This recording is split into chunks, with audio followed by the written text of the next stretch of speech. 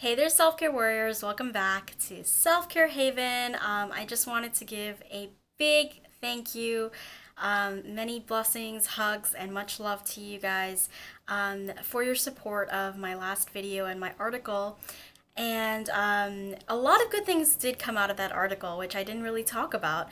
I did get a lot of letters from survivors all around the world saying how much they resonated with the article. Some of them were waking up for the first time, saying that it saved their lives, and they were starting to finally see what was going on, and they finally had the words to articulate the abuse that they had suffered. And another great thing that came out of that article was that I got to connect with a really amazing figure, Vincent Guastamacchia. He is a former NYPD detective and hostage negotiator with over 1,000 investigations under his belt. And he's done everything you can think of, from counterterrorism to kidnappings to hostage situations, to robberies, assaults, everything that you can think of. And he was a very successful detective and private investigator. And now he has his own private investigation agency called Perimeter Agency. And we actually connected because he shared my article on his website. And then I thought it would be a great idea that he get connected with Mental Health News radio host Kristen Walker, who is my favorite radio show host ever. And she's interviewed me before. You guys have probably seen the interview. And they just make such an amazing dynamic duo in this interview that they did together that I wanted to share a preview. Because Vincent has such a wealth of knowledge and experience regarding how these pathological personalities act, especially in the high conflict situations that he's been in, and because Christian also brings a wealth of experience and knowledge to the table as well. And this show has helped so many survivors reclaim their lives, and this interview in particular is one of the most empowering, brilliant interviews that I've heard so far. It's so honest, it's so candid, it's so raw, and it's so truthful. It's just filled with amazing truth.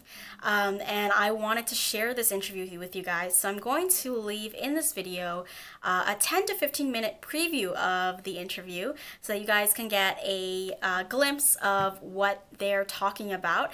And if you're interested in seeing the full-length interview, which I highly recommend that you carve out some time, have a cup of coffee or a glass of wine and listen to this interview.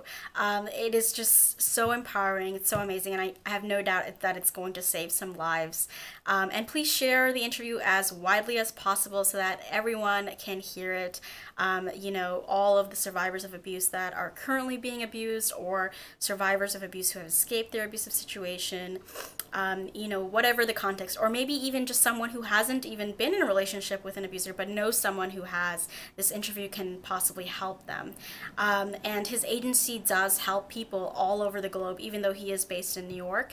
And he does have experience helping families with high conflict pathological personalities, such as malignant narcissists and sociopaths and psychopaths. So if you think this interview will help, please continue to listen, and I'll talk to you guys soon. Remember, if you want to access the full-length interview, you can do so by clicking in the link in the description box. I'll talk to you guys soon, self-care warriors, and much love and blessings to you. Until then, take care. Welcome to Mental Health News Radio, your source for information about mental health providers and the work they do in the world, the organizations that support their work, volunteers, and mental health consumers. This show is brought to you by EverythingEHR.com, devoted to helping mental health organizations find the best electronic health records software and revenue cycle management solutions. Thank you for joining us. Hi everyone, this is Kristen Sananta Walker, host of Mental Health News Radio and CEO of Everything EHR. Today our guest is Vincent Guastamacchia. He owns Perimeter Agency in New York. We talk narcissists, psychopaths, sociopaths, and empaths during this show, and it was one of our best, so please stick around for the whole thing. Vincent is a retired detective and hostage negotiator with the New York City Police Department. He has worked in everything from narcotics to hostage negotiation. Getting into the mind of a predator is something he is very familiar with and now devotes his career to helping victims. As a member of the New York City's hostage negotiation team, Vincent was present at the scenes of multiple hostage negotiation situations, attempted suicides, barricaded perpetrator scenes, and emotionally disturbed persons cases. As a negotiator, it was his job and his responsibility to initiate communication with the individuals, develop a rapport, and persuade them to consider alternative options instead of acting on their original intention. Vincent successfully negotiated 27 hostage situations without injury or loss of life. Enjoy this one, folks. As an empath, I got a big empathic hit from the brick wall of truth that is Vincent. I can see why his agency is so successful. I think you will sense this as well. Enjoy. Vincent, thank you so much for joining us on Mental Health News Radio. Thank you, Kristen. Pleasure to be on. Now, I was referred to you by Shahida Arabi, who I love. She's been a guest a few times, and she's part of my tribe of warrior, empathic, narc abuse fighting people. When I read Shahida's article, it really fascinated me, and I really wanted to help more on the topic. Yeah, and I love that because, as I told you before we started recording, we have so many more male listeners now who have been in abusive relationships themselves with female narcissists, and also in a relationship with a male narcissist as well. And what I find with people is once you sort of meet that one that brings this awareness to your knees, they're just awful enough that it brings the awareness of what this is to your knees. Then you can kind of, as you study, you realize I've had a lot of these kind of people in my life. I just didn't know what they were. Have you found that? What we find is it really takes a traumatic event for the victim to understand what they're facing. Right. It needs to be presented in such a way where they believe that they see it themselves and not being told it. Mm. So how we like to go about helping victims, and we first understand that when it's a woman coming to us, that it's a man causing these problems, and they may not trust us as we feel they should. So what I like to do is just lead them down the path of let's identify, let's hope to diagnose what we're facing, and the only way we could really win anything is if we really know the game. And what are the rules of the game, and what should we expect from our opponent? And when you can kind of put all of these things on the table, it's real easy to fix the problem. How long does it, in the situations that you're dealing with, we're talking about high conflict situations, correct? Okay. Yeah, so in the worst case, let's take, I'm a retired NYPD hostage negotiator. How we're taught is to quickly form a bond with the person on the other end of the phone, the opposite side of the door, or face-to-face with us. Quickly form that bond, and let's figure out why we are here. What's the problem?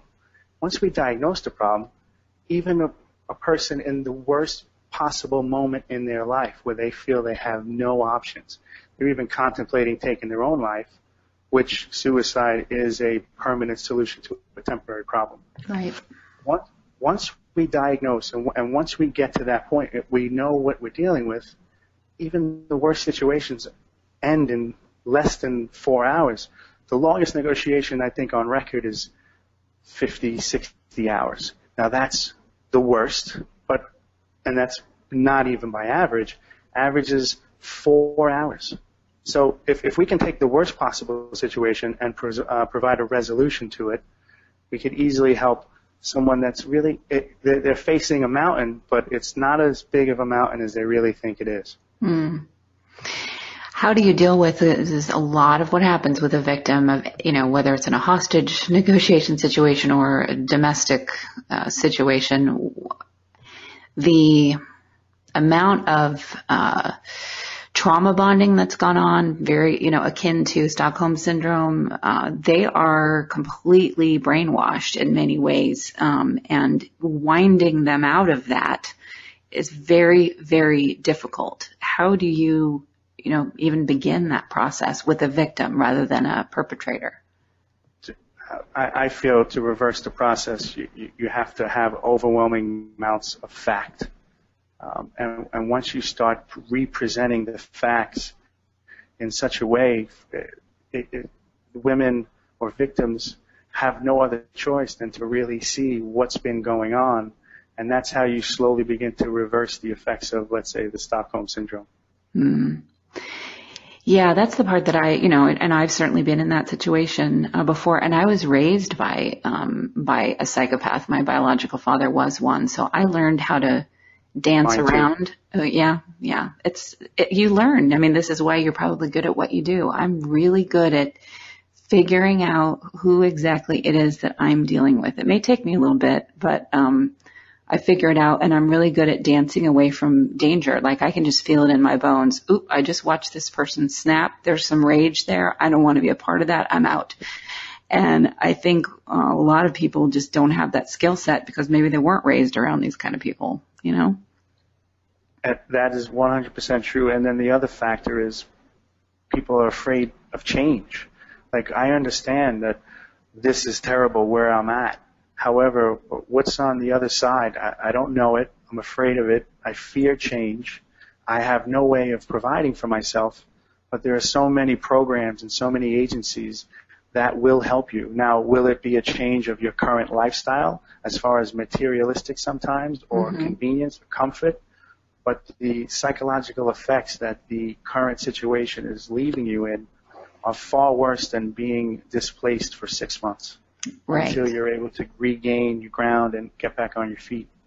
Well, there's so much out there about no contact, and I can't stress enough to people how important that is. I say it gets rid of the voodoo panani that's hanging around in your psyche, because the more you're away from this person and the energy they put out and the tactics they put out, the more you can hear the truisms about what was really going on. Correct. What you're facing with, let's say, narcissists, it's never their fault. Oh, and they'll come up with 9,000 different ways to put it back on you. Absolutely. Now, if you remove the audience, the comedian or the villain or the perpetrator has no effect on you. So do not give them an audience. Remove the audience, hang up the phone, leave the room. We understand that the consequences may be damaging, but not life-threatening, not ending. It will actually improve the situation you're at. So I agree with you completely. Remove the audience, and they have no voice. That's fascinating. And they're very good at they're the victim. They can be just spectacularly selfish, unbelievably selfish, entitled, and so on, and offload all of their pain and self-loathing onto you. And when you've had enough, I've seen this happen with me again, throughout my life. I've been, had my weak spots for these people because, I was raised in it. And there's always a new one that'll come along and I'm like, oh, there's another childhood wound I need to work on healing because this one got in. Right. But I noticed that at the end of it, even though they've been horribly painful to you, in the end, it's always that they're the one that is hurt and confused by your behavior. Right. Well, when people say whatever they need to say to get what they want at that current moment, it really is not how they feel. So when, for example, I remember dealing with someone who said, I don't care what you do, I just want you. I don't care if you date, I don't care if you do anything. But tell me the truth. Who would want to see the person that they absolutely want, and they're just saying whatever they need to say to get what they want? And now when that person does take them up on their word and say, okay, well, I'm going to go out with so-and-so tomorrow night, and then that person flips the script. Well, you can't go out with them. It's not what I want. It's not what I want you to do. Well, you said I can, so who's wrong here? And then there will be like, why did you do that? Why am I not good enough? No, I'm just abiding by everything you said. But it would be flipped like that, and then you're wrong. No matter what the person will say, if they're willing to say or do anything to get you, they're willing to say or do anything to make themselves right and to keep you.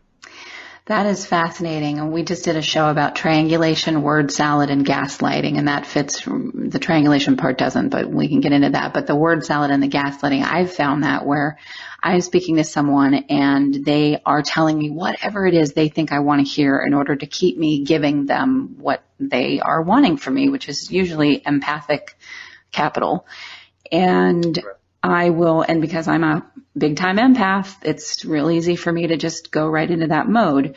But I start being detective because, that's how I was raised. And I go back and say, well, last week you said this, and that was to get me, to keep me hanging on. And this week you're saying the complete opposite. Which time were you lying, or were you lying both times? Right. And most of the time they were lying both times. Yep, absolutely.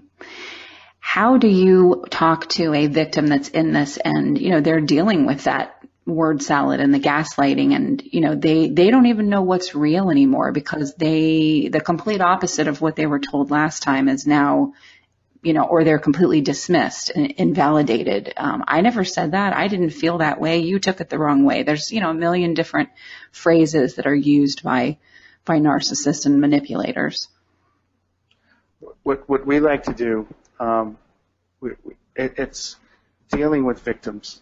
Never victimize the victim any further than they've already been. Thank you. So it's a slow process. It's if somebody calls me to help for example, to deal with violence in the home, and they really need to get out and they're afraid, and the police have come, and your significant other just charms the hell out of them, and they leave, and now you're still stuck in that same position. It takes a while for me to develop the bond with the victim to gain that trust. And I won't go into 1 second of direction until I feel that person has a trust. And if they can't develop that trust with a male, I'll refer them to one of our female agents, and we try to gain the trust that way. And it really are just triggers or what resonates with you. Is it a male? Are you completely afraid of everything male? We understand that. So what we try to do is take it slow, really diagnose the problem, point out the solutions or offer several different options, but there's nothing that you can do other than a slow process, and really getting down to the point and gaining the clients or gaining the victims respect and confidence so they really feel that you can help guide them to a resolution. Yeah, and that's rough. Let's take a minute for our listeners to know. I know that they'll hear my intro of you, but let's talk a little bit about what it is that you do and what your firm does. So I'm a retired detective from the NYPD, and I was a hostage negotiator with the NYPD. I took the skill sets and the skill sets of all of the colleagues that I worked with, and I formed Perimeter Agency. And what Perimeter Agency does, it's a private investigation and security agency, and we provide solutions. We provide recourse. We provide protection to everybody. And now we specifically gear toward the family, in home. We just want to help people dealing with crisis. And we use de-escalation techniques and really use our skills that we honed during our career dealing with the worst of the worst throughout the city of New York, and we offer that to people who really need help. That's fantastic. I was saying to you before we hit record too that I love that you are so bold in your statements about narcissists, sociopaths, psychopaths, that you'd even put that information on your website, because a lot of the big issue with this epidemic, and it is an epidemic, we know the fact that it is because our shows where we talk about this subject are downloaded all over the globe. These are the shows that put my show on the map. We didn't do anything special like extra marketing or pay anything. I mean, this is all advocacy work. My consulting firm pays for it. We did nothing special to make those shows stand out and be more popular or be more visible. They just became that way. And they're played in CODA groups all over. We have a big CODA group in New Zealand, for goodness sake, that plays our shows on this topic. So it is an epidemic, but there's still a little bit left over of that. Well, keep it on the down low. So I love the fact that you're not keeping it on the down low. The direct approach is always best. Beating around the bush does not solve any problems. Let's identify the solution. What are we facing? How do we deal with it? Present a plan, execute that plan, and hopefully resolve the issue. Beating around the bush does nothing for anyone. Yeah, it really doesn't, and especially for this type of abuse. I mean, I've worked in situations where there's someone who has been pulled into a cult, or I'm called into, and I grew up around Scientology, so I know all about that cult-like mentality.